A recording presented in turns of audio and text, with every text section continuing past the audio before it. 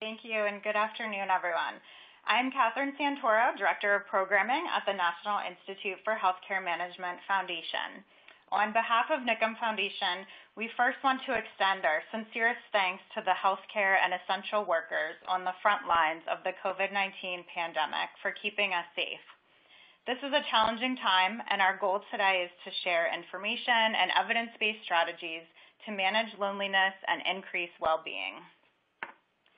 Prior to COVID-19, 20% of the population experienced loneliness and social isolation. And our current world of physical distancing and quarantine restrictions has only heightened these feelings. A lack of meaningful social connections can have a serious impact on an individual's mental and physical health.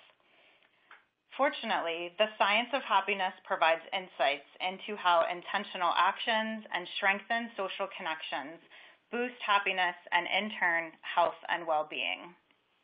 To explore strategies to address loneliness and improve social connection, we're so pleased to have a prestigious panel of experts with us today. Before we hear from them, I want to thank NIHCM's President and CEO, Nancy Chalkley, and the NIHCM team who helped to convene this event today.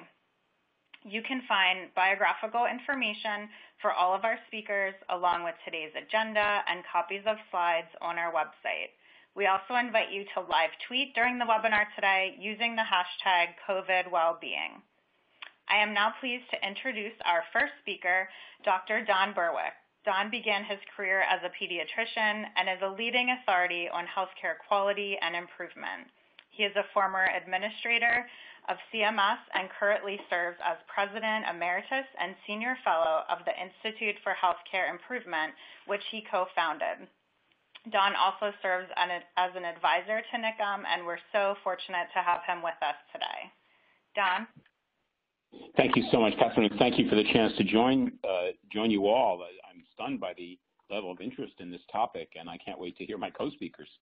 And let me also extend my thanks to Nancy Chalkley for her incredible leadership of NIHCM and NIHCM Foundation. It's a privilege to be associated with this great education and research organization. I'm going to basically lay a groundwork. My colleagues are going to, I think, offer the good news. I'm going to start with some of the bad news. I want to talk a bit about the challenges we have around happiness, health, and well-being, and especially social isolation, and give you a little bit of a peek at the scientific underpinnings of the problem we're trying to solve. I want to give credit to my mentor, Sir Michael Marmot from the UK. Michael is one of the world's experts on the issues we're dealing with, basically the social determinants of health. And if you have not read Sir Michael's book called The Health Gap, which appeared in 2015, it is my text, my Bible on this field. It's a wonderful book, and it lays out not just issues around happiness, isolation, and well-being, but also the greater terrain of what we really now call social determinants of health. Social determinants of health is a widely used term right now. You're hearing it a lot. The question is, what does it mean? And that's what I want to unlayer and what I want to connect back to our topic today about isolation, loneliness, health, and well-being. The phenomenology is disturbing. We know from research, this most recent paper, especially by Steve Wolf and Heidi Schumacher, that appeared in JAMA, but it really summarizes growing epidemiologic data on life expectancy, mortality, and well-being in the United States. And the basic news is we have lost ground. For the first time in my lifetime, life expectancy decreased for people in their middle years in the United States. That got leveled off last year, but for the 3 prior years, for the first time on record, life expectancy decreased steadily. And that's not an accident, nor is it minimal. The overall pattern of life expectancy has taken a turn. It's important, though, to realize that life expectancy growth has always been an unevenly distributed benefit in the growth of American society. This graph between the 1920s and nowadays shows that although life expectancy improved quite quickly for people in middle income and the wealthy, if you were at the lower end of the spectrum as a man or as a woman, your life expectancy did not increase during that period. In fact, if you were born in 1950, your life expectancy was lower than if you were born in 1920. If you were a woman in the poorest part of our economy. What's going on here has very little to do with health and healthcare. It has to do with factors in people's lives that are very, very strong determinants of life expectancy. Let me show you how this looks, for example, in the city of New York, now one of the epicenters for the COVID epidemic. If you are a New Yorker in Midtown Manhattan, boarding the subway, one second, I got to make this work properly. Boarding the subway, say at 85th Street in Manhattan, Midtown Manhattan, people walking on the sidewalk above you are making about $180,000 a year. They're mostly white. They're well dressed. Their kids are in good schools, and your life expectancy is high. It's about verging towards 80. Excuse me, I'm messing up my slides. I apologize here. Life expectancy in that Midtown Manhattan area is, sorry.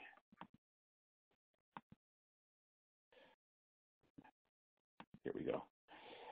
Is about 85 years, close to what it is in Japan.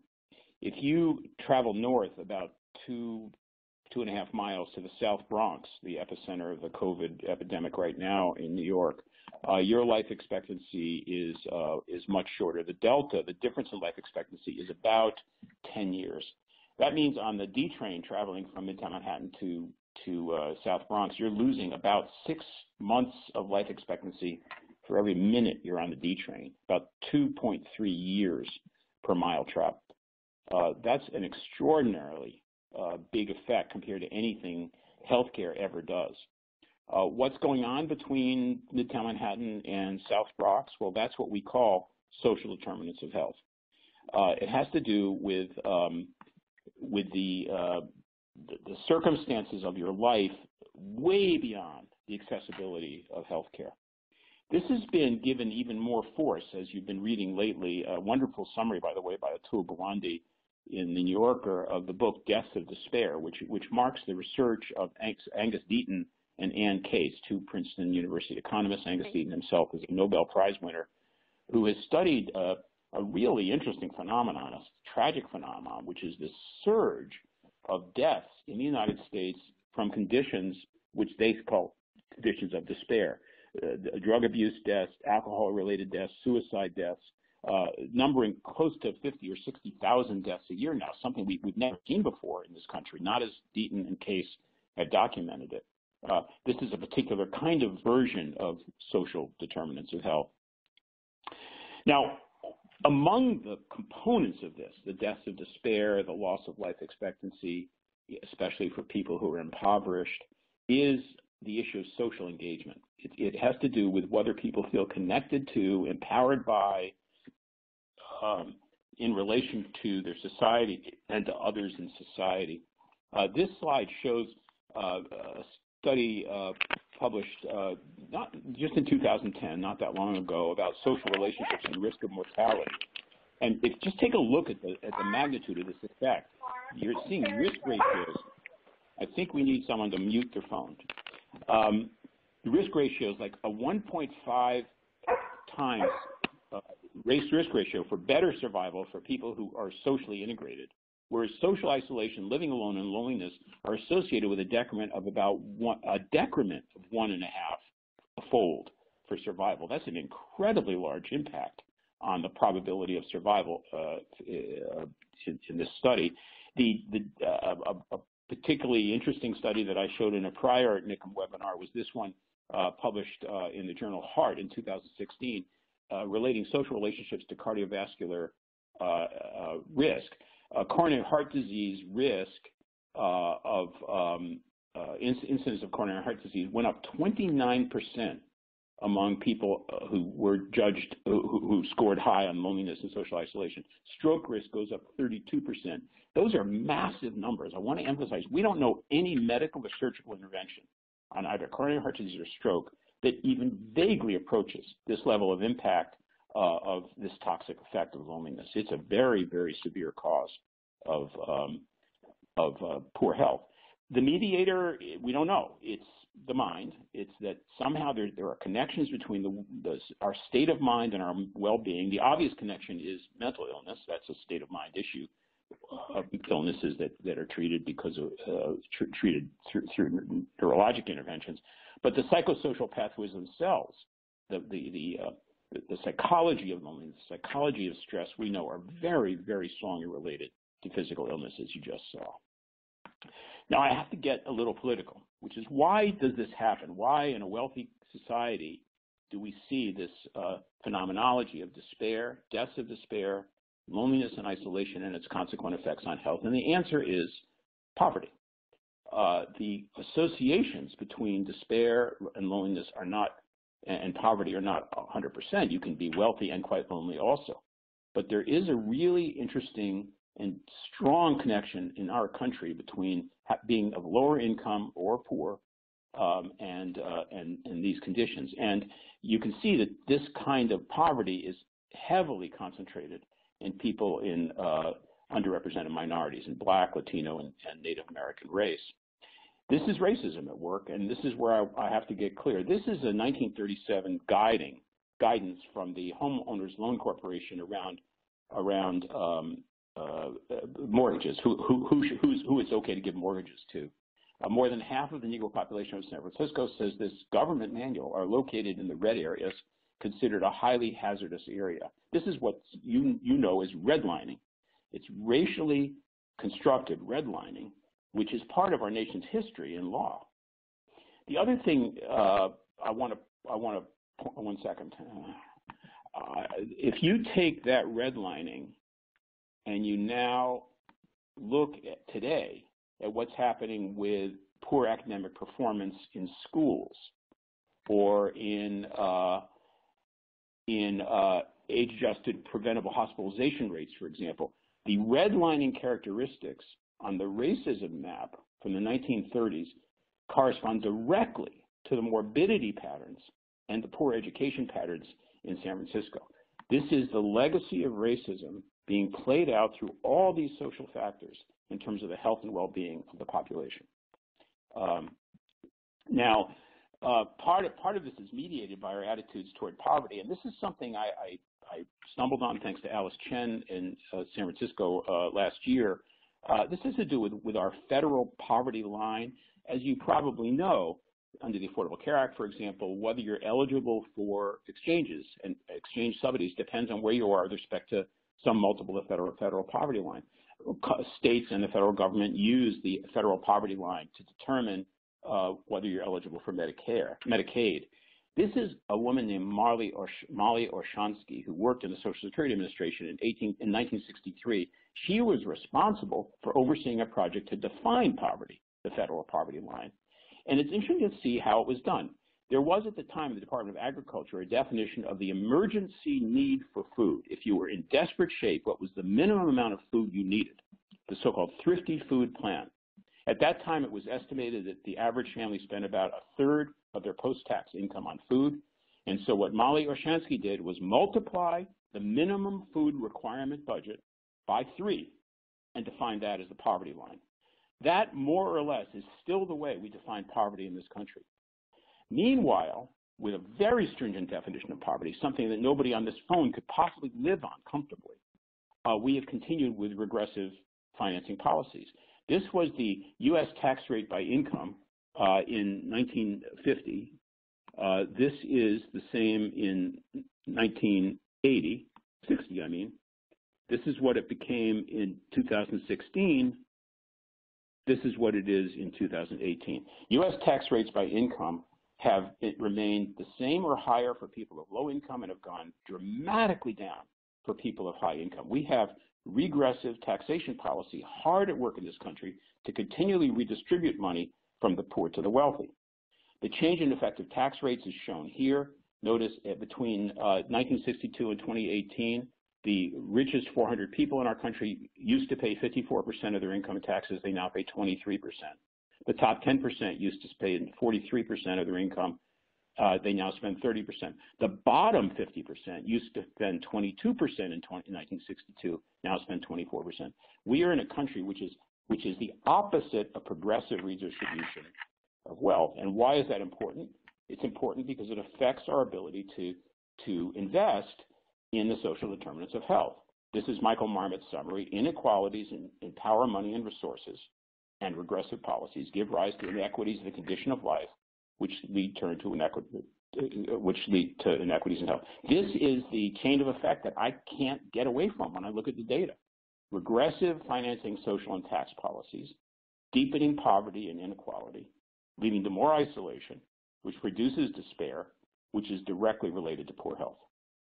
So this is reflected in our country's status in the world. Our child poverty rate is the second highest of 35 nations in OECD studies, and our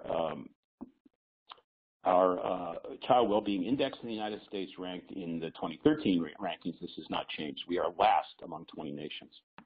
We are not a nation which invests in providing supports at the level that other countries do to mitigate these effects of social disparity.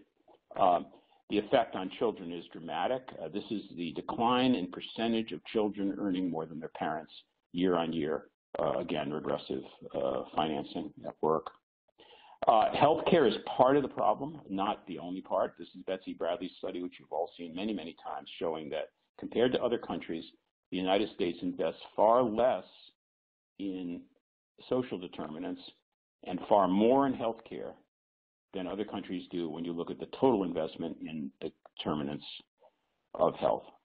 What we get is what we have invested in, a high level of disparity and the consequences mediated through poverty and isolation. It doesn't have to be this way. This is the policy of the Treasury in New Zealand. A well-being approach can be described as enabling people to have the capabilities they need to live lives of purpose, balance, and meaning for them. We're not doing that well, and if we want change, we're going to have to understand the strong connections between social policy, redistributional taxation policy, and the well-being of our society through many mechanisms, not just loneliness and isolation. With that stage setting, hopefully not too depressing, I'll turn it back to you, Catherine, and look forward to hearing comments from people that are now actually trying to do something about this. Thanks so much, Don, for your leadership on the social determinants of health and for sharing the effect of social isolation and health and all of your insights on the impact of inequity on health outcomes.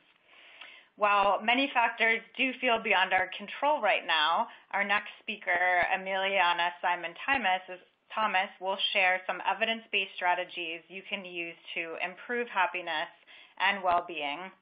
Emiliana is the science director of the Greater Good Science Center at UC Berkeley, and she's co-instructor of its popular Science of Happiness online course. Emiliana?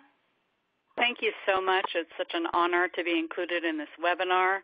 Don, I am moved and stunned and inspired by your presentation. Thank you for giving us such a insightful and empirical review of the contextual and policy level issues that we're grappling with. And I say that because I want to acknowledge the fact that what I'm going to talk about really has little bearing on that in terms of a collective solution to the problems that we're all grappling with, but more is about how individuals can shift habits or patterns of behavior or priorities in ways that can serve their own happiness and also contribute to the happiness of the people that they interact with and their communities.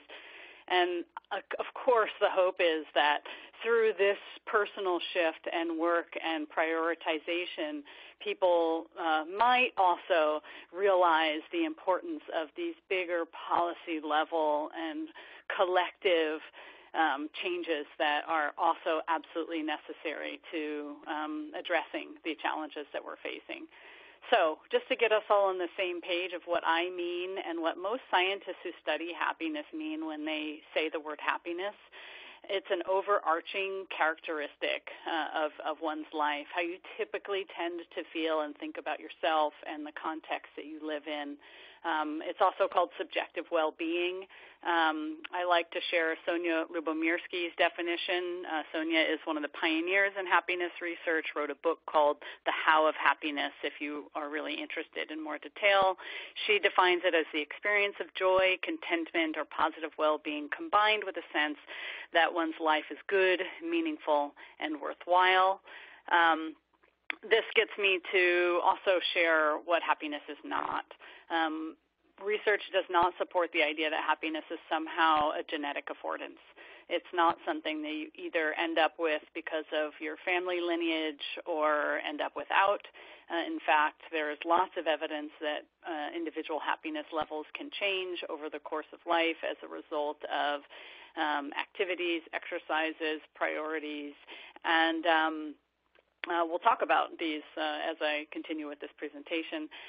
It's also a mistake to equate happiness with specific moments of positive emotional experience.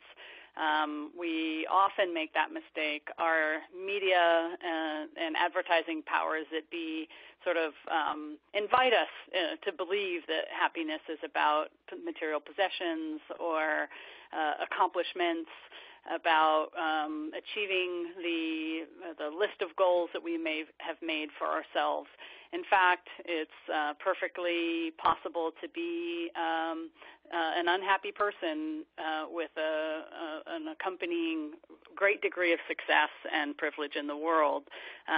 Of course, it's a lot easier to not worry about life circumstances if you do have your basic needs met.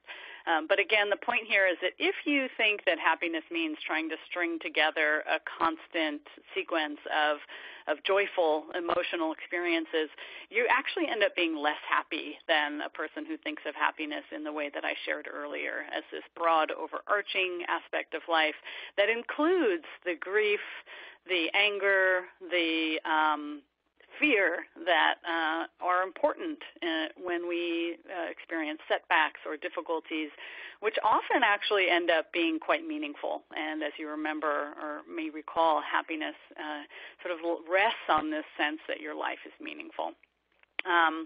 So there are lots of different factors that contribute to happiness. This is a recent review by Andrew Steptoe. And rather than go through them one by one, what I'd like to really argue here is that every single one of them has a veneer of social connection upon them. So we know, for instance, from cutting-edge genetic studies that your social experiences early in life and throughout life actually impose an epigenetic influence on how your genes express themselves. So if you are a lonely person, if you report being lonely, the genes that control your immune response express in a way that actually puts you at greater risk for hyperinflammatory disorders. So these are some of the sort of social issues that Dawn was pointing to. I could go around this whole circle and tell a similar story about how important our social interactions are to all of these factors and how they contribute to the potential for each of them to actually drive up or down our happiness levels. I'll share a couple more key findings, and this one's pretty similar to one that Dawn shared, which is to say that when we look overall at people's sense of social trust, connection, common humanity, willingness to take risks knowing that they'll be supported, also holding in mind that others rely on them in meaningful ways for support. What I've just summarized is what would be considered being someone who is securely attached. It means you really feel confident in your sense of belonging. Roy Bauermeister wrote about how important and intrinsic the need to belong is to humans. So people who have that as opposed to feeling anxious or always wanting to avoid or suppress their emotional opportunities, they are at much lower risk, a substantially lower risk of a number of psychiatric disorders in addition to health challenges. So this is a kind of early life social experience influence on lifelong health and well-being. Maybe some of you have heard about or read about the Harvard study of adult development, which for 80 years has been following a cohort of people to try to figure out, like, what matters, what's most important to our health and well-being. And as the quote suggests, the key to healthy aging ultimately turns out to be relationships, and then this is not a typo, relationships. These researchers just kept finding again and again when they looked at the data that individuals who leaned in to their relationships with family, friends, and community were protected against chronic disease, mental illness, even memory decline, and all of these are associated with your willingness to claim that you are someone who is happy in life. So what's going on right now, and what's making it hard for us to connect socially in the face of COVID-19? First off is the uncertainty, the ambiguity. Being in a state where we don't know what's going on makes us more vigilant, makes us feel less trusting. Our sense of agency, of capacity to do anything is challenged. And all of this sort of is at odds with our sense of affiliation, of generosity, or being outgoing. Secondly, we are facing really specific mandates to stay physically separate from people, to shelter in our homes. This is preventing us from having the typical sort of contact with our communities, rubbing elbows. This typical contact is always giving us implicit information about how trustworthy other people are and how much we belong. And so being denied that, we are left in a position of feeling more isolated, of feeling more separate. Video conference modalities, thank you for joining us today as we're desperately trying to use this modality to still maintain connections. Regardless, it is not the same as face-to-face interaction. We can't touch one another. We don't have the same synchrony of biological signals that happens, according to the work of Ruth Feldman, when we are in close proximity to one another. It's just not as fulfilling because we don't have the spontaneous synchrony that we have in in-person conversations. And then finally, this whole experience of co-quarantining is challenging for our relationships. Suddenly being faced with homeschooling for those of us who are parents, being sensitive to the fact that some people are considered essential, some may not feel like they're so essential, some of us have access to resources, some of us don't. All of this is just making it more difficult for us to have those meaningful, connected moments of social contact. So now I'm going to get into the practical tools, some of the practical strategies we can employ to try to correct for these challenges that we have, to bring more social connection and meaningful interaction into our day-to-day lives. Number one, we just have to deliberately prioritize it. It's very easy to go through our days just scheduling a series of obligations and tasks that don't involve those meaningful connections because they're not happening spontaneously through our sports events, through our team, through our socializing, through our community events, through our extracurricular activities. We need to prioritize them. We need to make phone calls, arrange informal video and dates with our friends and family, and even other avenues where we might be able to connect with people with common interests or occupational focus.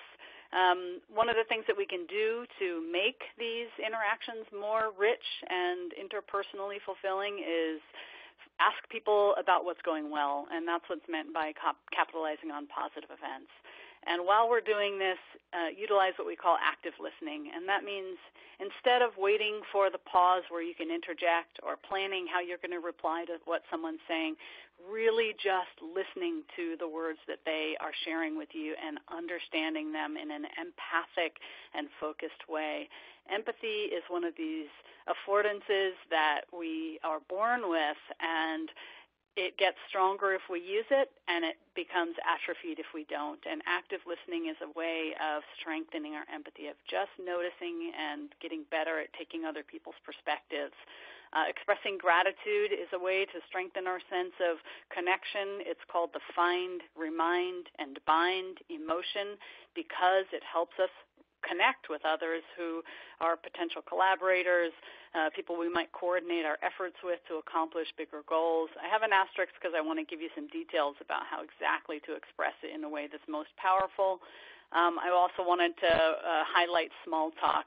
When you find yourself waiting in line, even at a 6 feet distance, and there's a stranger in front of you and behind you, it's important, again, to correct for this socially distanced time by having a few fun, friendly, and informal questions in your pocket to share with someone. You could ask them if they've listened to a podcast that they think is fascinating, or what was the best book that they've read, or any number of ways to just highlight that sense of common humanity can really bring back into your awareness and your habit of thinking that sense of connection. So to get really good at gratitude, be specific and targeted. It involves describing what a person did that you're thanking them for. What did they do that actually resulted in a positive outcome for you? Acknowledge their effort. What did they forego? What energy did they put into doing this for you? And then finally explain how they benefited you. When we share gratitude with this specificity, and this is work of Sarah Algo, we actually cause a greater release of oxytocin, which is a neuropeptide that makes us feel connected and trusting and affiliative. Okay, one more set of ideas that you can bring into your day-to-day life during COVID-19. Random acts of kindness. It's not just a bumper sticker in Berkeley, California. It is a real strategy for uplifting your own happiness, for making somebody else feel more happy in a given day, and even more interestingly, people who witness random acts of kindness between others feel morally elevated and uplifted and are more likely to turn and be kind in their own life circumstances. So it might feel a little bit different because COVID-19 has the challenges of interacting with people that we're all familiar with. But if you want to get inspired, there are many groups that are trying to highlight what you can do. Check out #COVIDKindness, for example. There are ways that we can still go out and be involved in the world in ways that are helpful to others. Our skills in extending compassion and consoling each other are really important to bring to the forefront in this time. For some of us, meditation practices, contemplative practices, maybe even centering prayer practices that really get us to touch base with that innate urge to care and concern ourselves with the welfare of others. We call this prosociality. This is a really important part of maintaining our sense of meaningful connection with others during COVID-19. And then finally, for those of us who are co-quarantining with other people or even trying to maintain relationships through virtual channels, working on our skills of managing conflict is a really promising strategy. This might mean that we let go of anger when we feel frustrated towards a person. Can we think of that person as a human who simply made a bad decision in that moment, as we might have in our own lives at different times, and through that feel a sense of compassion for them having made that mistake and figure out where we can begin at cultivating some kind of shared understanding. Apologizing, holding ourselves accountable. We're notoriously bad at that in the U.S. as very individualistic, self-righteous personas. And then forgiveness, deciding that we're not going to hold on to and maintain a perpetual angst and fear around a past offense is a really valuable way to uplift our own happiness and also contribute to the welfare of our community when we have ongoing conflict or disagreement. I'll close with a slide that is a study that looked at the effects of engaging in the kinds of practices that I just shared with you, which I would call socially engaged because they involve kind of connecting with others, interacting with others in benevolent and pro-social ways. The effect of them on life satisfaction over the course of a year compared to other strategies for self-improvement, which we'll call non-social. So this could include like setting goals or stress management, and really compared the impact of these two different kinds of practices. And this team showed that these socially engaged strategies just had more. They had more power to change life satisfaction than the non-social strategies when it comes to happiness. So overall, what we know from the science of happiness is that when we learn about what really matters to happiness and how to think about happiness, when we explore these research-backed practices and activities and exercises that help us form and strengthen social connections, and we exercise them. We don't just learn about them and then just think, okay, now they're going to work. We exercise them, much like we would exercise our muscles in order to get stronger in a fitness routine. We actually can improve our happiness as well as contribute to the happiness of the people around us. And this is just really important in the time of COVID-19. Thank you so much. Again, I hope that what I've said is useful and can contribute to your well-being moving forward. Thank you so much, Emiliana, for sharing the power of positive emotions on health and some really great strategies for how we can connect during this time.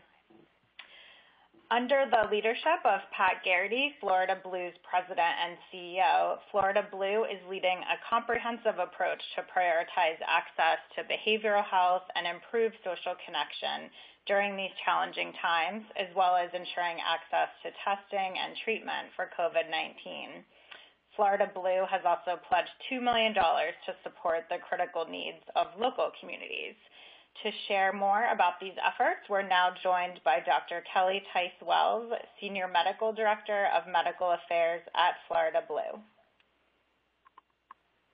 Good afternoon, everyone. It certainly is a pleasure to be with you today. And I have to say that one of the things that is helping as we move through this, I understand that because this is new, we are literally building a plane while in flight. And what I've found to be of tremendous value is the opportunity to come together and talk about our shared experience and leverage the insight that other experts have. And so I'm so thrilled to have had the opportunity to hear from my co-presenters. The information is extraordinarily valuable. And having done some work in the areas of social determinants, one of the things that I am critically and urgently aware of is the impact of those issues in the setting of an intense new stressor. So, pre-COVID, we talked about concentrated poverty and financial toxicity that occurs. And now we've added a situation that disrupts normal social chains and has increased that financial strain. There is an urgency with which we must respond to this for members of our communities in order to be sure that we can prevent what really could be catastrophic outcomes. So I'll talk a little bit about what we have done at GuideWell and Florida Blue. And I want to talk specifically about some things we did for our employees, and then I'll talk a little more specifically about what we've done for members. It's clear that our employees, we have a company that employs more than 14,000 people, and our employees become a population that we manage, both in terms of their health, as they are, many of them are members of our own employee group, but also their day-to-day stress, their awareness. We have responsibility for them, and I'm happy to say that we take that seriously and really treat them as the first and primary population that we want to try to address. And as a health solutions company, we decided early on that it was information, and clearly presented information, updated often. That was going to be our key to ensuring that our members and our employees felt supported. We know that our employees want to feel seen and heard, and we also know that to be true for our members.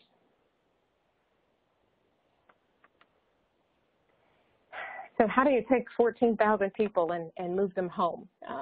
It was quite an undertaking, as you might imagine, and our goal as an enterprise was to ensure that we were ahead of the curve in terms of making that transition. So we pulled the trigger early in trying to address the needs of a large employee population and support them as they transition their work setting.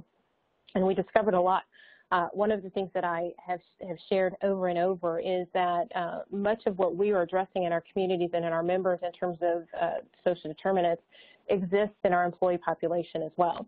So right away we noted that there were those who wanted to work from home and couldn't because they did not have appropriate internet connectivity. There were those who didn't have proper equipment. There are, many more that don't have a quiet office type space to work in than there are those that do. And so we had to make allowances for and adjustments for all of those things. At the same time, we've got folks who, as was mentioned, have now become their child's primary educator. And so we had to make some adjustments in terms of allowing employees to shift their work schedule, adjust productivity, at least initially, in order to allow them to incorporate these new requirements into their work days. And we were very specific and detailed with how we did that. And we surveyed our employees very early in the process to try to be certain that we understood what was important to them. One of the things I think that contributes to isolation is, a feeling of disconnection. So the physical disconnection is one thing, but to feel disconnected in terms of thought processes, prioritization of information and issues is also very important, and it's a huge driver of the disconnects that can exist between employees and management. So we surveyed our employees, and then we were intentional about responding to what we got back. We made concessions in terms of folks' availability. We have people who are working split shifts and that sort of thing in order to try to meet their productivity goals. And then we quickly had to make specific plans for certain subsets and groups. We've got contractors, we've got sales employees, we have clinicians, we have customer support personnel, and all have a slightly different set of needs. We also wanted to be certain during this time that we leveraged and maintained a great rapport and relationship with our employees. And the primary reason for that is we wanted, as we want for our members, we want to be seen as a trusted advisor. We wanted our employees to feel comfortable reporting illness to us, reporting worrisome exposures, so that could be managed and so that we could ensure that they and their colleagues were kept safe from the spread of infection. We also addressed very directly the potential stigma of diagnoses and made certain that we created a dialogue that was comfortable and easy on a one-on-one basis with employees, and that any information shared in managing that in follow-up was de-identified and protected the employees' identities. Also, we had to acknowledge and then address that the policies put in place, for instance, for paid time off related to COVID-19 were useful, but we had a number of employees who had very low balances, and so we moved quickly to address those that had less PTO and made some put some quick policies in place to be sure that folks felt confident that they could have paid time off if they became ill, rather than have them feel like they needed to sort of push through. We also quickly identified funds that could be leveraged to assist employees who were in need should they, again, have issues related to new financial impacts. We've been intentional, too, about demonstrating our commitment to employees. So, and you'll see through the remainder of my presentation that we have focused on video conferencing and video messaging as an important part of our communications methods, both to members and employees, again, to try to establish a more personal interaction versus the things that are, sort of printed and written material that gets pushed out by email or posted on the website. Again, trying to ensure that folks feel connected to leaders and they can hear from the leaders' own mouths their concerns being met, addressed, and validated. We also have leveraged relationships with members of our teams that would have been impacted as we moved 14,000 people into a work-from-home status.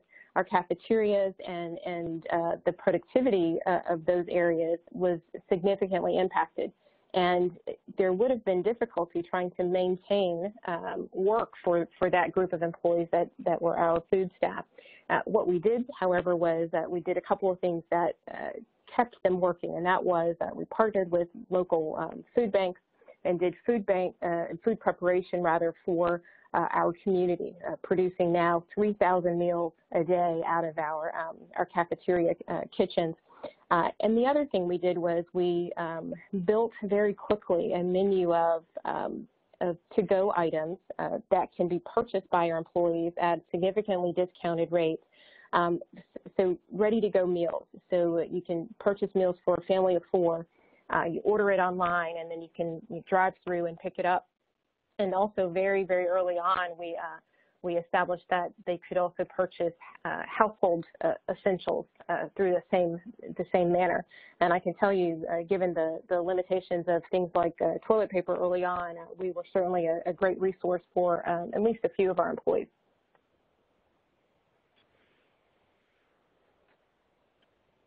Now, I want to be certain that, we have to talk about benefits, right? And we did what we should do related to benefits. That was not the heavy lift. Communicating the changes, however, is quite important.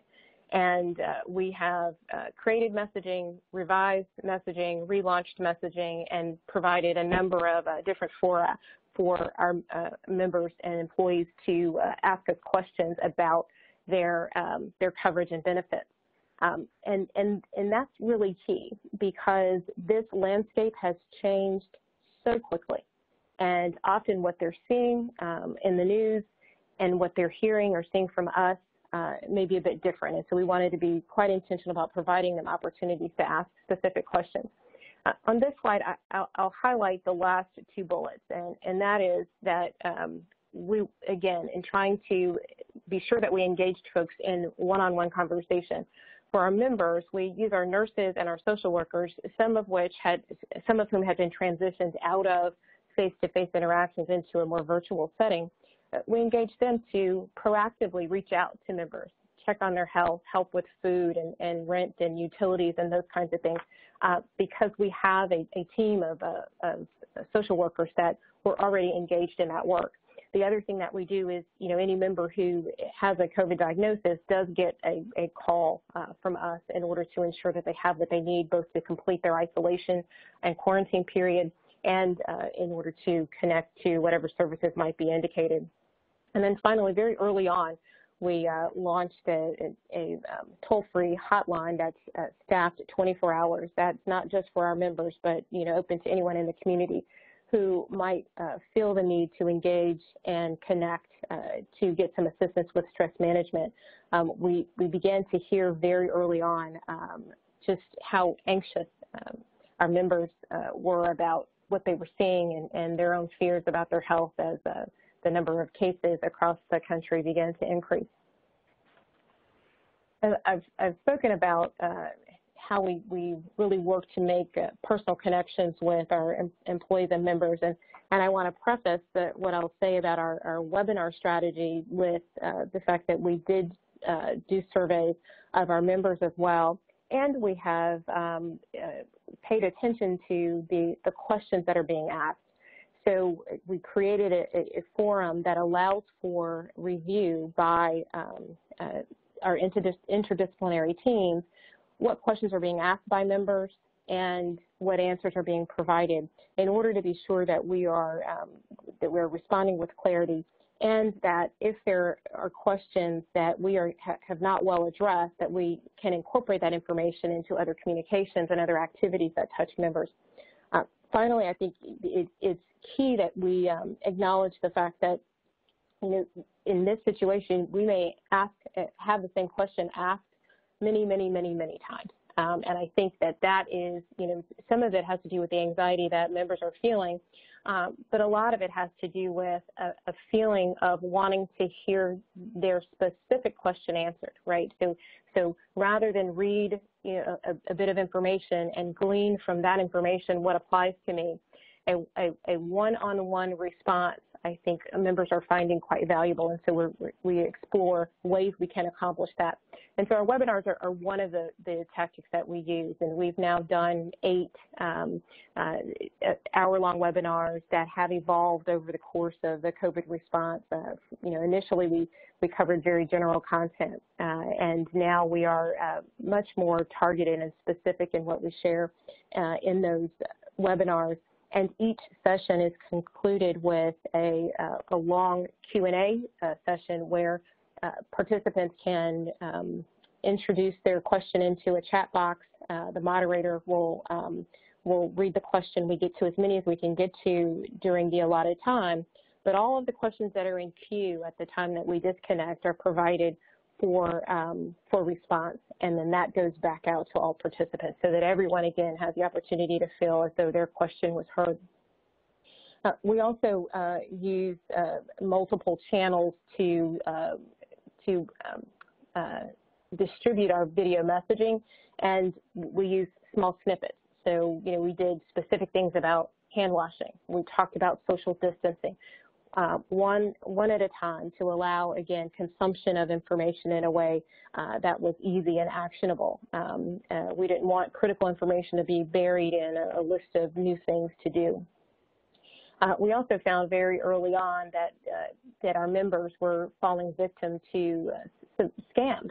There is a great deal of that going on now. So we began to monitor that, and we put out specific messaging to our members related to that to try to help keep them safe. That's certainly a way that we can help them avoid stress and feeling more disconnected if something untoward like that were to occur. You can't have a conversation about healthcare without talking about specific at-risk populations. And we very early on recognized that as elective procedures were postponed, there were a number of members who were not seeking services because they were fearful and did not understand how to access their care provider during these changing times. We polled all of our providers, called every one of our provider offices in our network, and assessed their status. Are you open? Are you closed? Are you doing virtual services? Do your patients know? And we compiled that information and began to address certain groups of patients in order to be sure they had actionable information. Again, we wanted to be sure that they were connected to care. We also very specifically called out the groups who had chronic disease diagnoses that we knew put them at risk for catastrophic consequences from COVID-19 infection, and we created messaging directly for those groups. And we talked specifically about what it is you should be doing in this moment in order to protect yourself. And I think the other thing that is key is we've had the opportunity to specifically address fear and its impact. And we do so in plain language, hoping that we can then arm people with the information they need to really sort of relax and relieve some of those fears, but continue to encourage them to connect into care. I have a grave concern as we talk about disparities of seeing a host of preventable complications from chronic disease that directly correlate to this period of time because people are so reluctant to seek services. We can't rely on people's intuition at this moment. We have to really speak in plain language and outline for them what it is we're trying to address and why. The final population that I'll talk about in this last slide is the seniors. We have grave concern about the older members of our population for obvious reasons. And that's specifically related to the infection itself, but more primarily and more critically is the work that was already in flight to address social isolation issues in our Medicare population. And, the advice that I have here is, be certain as you look around to partner with organizations in order to achieve goals like this, choose a partner whose mission is in alignment with what the messaging is you're hoping to advance. And so in our case, we had long partnered with the Council on Aging, and we're able to leverage that relationship to craft some specific messaging and host some events which allowed us to speak specifically about some of the issues that the older folks in our community face. Again, I will say, being very specific is probably the most important thing. And one of the things we gathered very quickly in some of those first conversations was just how difficult it was for many of our seniors to make the transition to a more digital, virtual way of receiving services and care. And I'll say that, having, and my dad keeps telling me to stop talking about him in my presentations, but having walked an 80-year-old through the download of an app for grocery delivery, it took the better part of a week. I fully understand the need for us to move the ability to provide that support into a virtual capacity.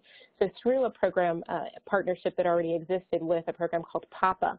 The PAPA program, I sort of affectionately refer to it as the grandchild program, right? It's geared toward addressing social isolation, but what you get is a grandchild, a young person who comes by and helps. It may be, chores at home. It may be simple companionship or playing a game, but it's connection. And very organically, when you create something like that for the senior population, those young folks begin to, fix the television remote and help with some of those digital things. And so that program now is fully virtual, and we continue to provide support to seniors in that tangible manner, which I think is just critical for them. We have a number of employees with older parents who are out of state, and we want to continue to leverage things like that in order to have them feel connected and supported. We, again, are very, very specific in what we do related to that. And I'll close with, just, again, a final concern, and we're working to address this, but it is certainly top of mind for me, and that is food insecurity. As supply chains were interrupted, and as our routines were interrupted, as restaurants shifted their business or closed entirely, the sources for a lot of the supplemental food services in our communities literally went away. And we have had to step in and try to address that in a manner that keeps folks out of crisis. That was the case certainly with school children, for whom some percentage of them, those are their only meals of the day. We had to do the same thing for our seniors, and so we've tried to be very intentional about the connections that we could make with organizations like Meals on Wheels, to be sure that we could keep those things spinning for our senior population, for whom meal delivery and even momentary connection with someone were critically important, both from a nutrition standpoint, but also from a personal interaction standpoint. I'll stop there. Thank you so much.